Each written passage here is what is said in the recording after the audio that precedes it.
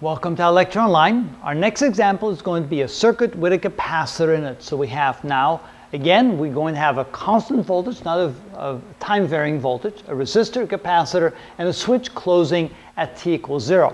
We're going to solve the differential equation again, but first we have to find the differential equation by assuming that when we go around the circuit, we sum up all the voltages, they will add up to 0.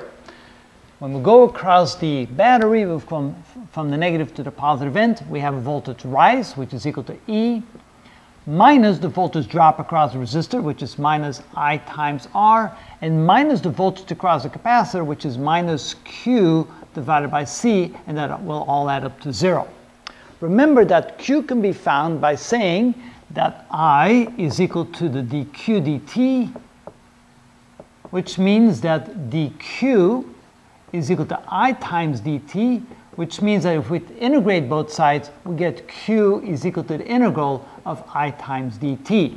So since we want an equation as a function of I, we can replace Q by the integral of I dt, and so we get I minus I times R minus the integral of I dt divided by the size of the capacitor is equal to 0.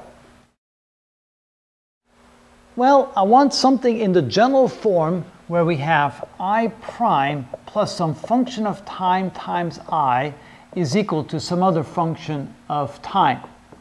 Well, to do that, we can go ahead and take the derivative with respect to time of every term in the equation. So we're going to take the derivative with respect to time of both sides of the equation. So what we're going to do here is we're going to say, okay, the d dt of the left side is equal to the d dt, the d dt, the derivative with respect to time of the right side. Of course, the right side is 0. That makes it easy. So when we do that, since E is not changing with respect to time, this is going to be 0 minus I prime times R minus I over C, because when we take the derivative of an integral, we simply get what's inside the integral, and that will be equal to 0.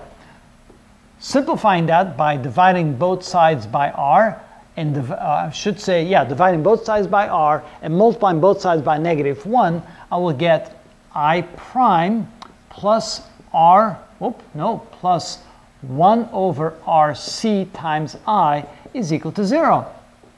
And so now you see that we do have the first order linear differential equation. It's also homogeneous.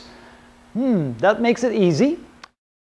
To find the solution for this, we're just going to have to use the separation of variables technique. That would be the easiest way to do that. So let's rewrite this as di dt. So we have di dt plus 1 over RC times I is equal to 0. Moving this to the other side, we get di dt is equal to minus 1 over RC times I. Then moving the dt over here and the I down here, we have di over I is equal to minus 1 over RC times dt. And now we can go ahead and integrate both sides of the equation. So we integrate the left side, we integrate the right side. To do that, we get the natural log of I is equal to minus 1 over RC times time plus a constant of integration. Okay, then to simplify this equation, the solution, we're going to take the antilog of both sides.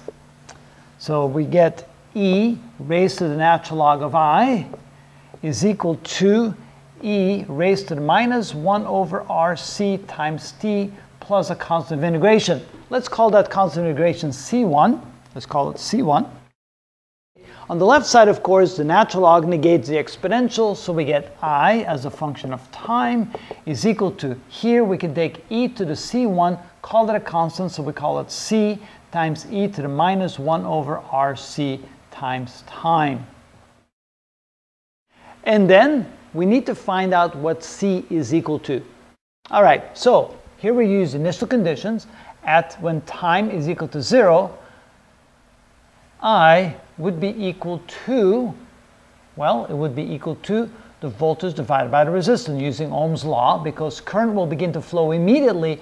There's no charge on the capacitor when we first close the switch. That means we have full current in the circuit. It'll be E divided by R when time is equal to 0.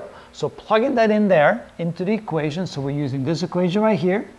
We plug in 0 for t, and I will be equal to E divided by R.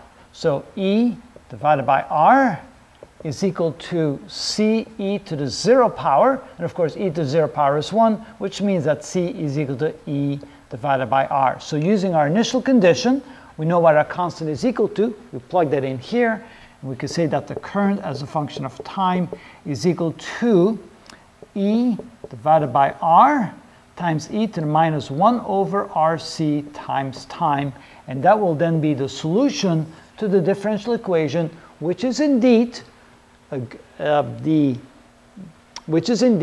equation that describes the current inside the circuit. If we're going to graph that equation, it's going to look like this. We have current as a function of time. We have time on the horizontal axis. Initially, we have an E over R amount of current when time is equal to 0, and then it will exponential decay like this over time when it goes to 0 as time becomes very large. So that is the solution to this particular differential equation, and that's how we solve circuits in analysis like that.